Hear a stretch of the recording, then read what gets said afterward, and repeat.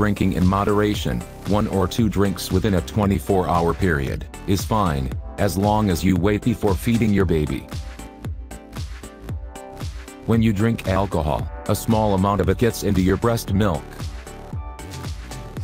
The amount of alcohol in breast milk depends on the amount of alcohol in the blood. It takes about 2 hours after having 1 drink for the alcohol to be metabolized and no longer be a concern for nursing.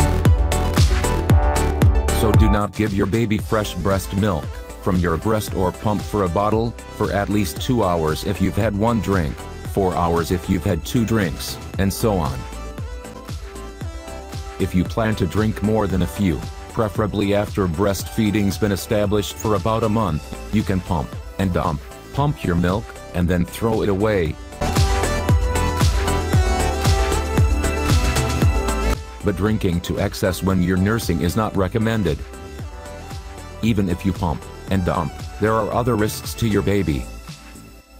Drinking too much affects how you care for your baby, and may prevent you from responding to your baby's needs appropriately, since it alters your ability to be alert and think clearly.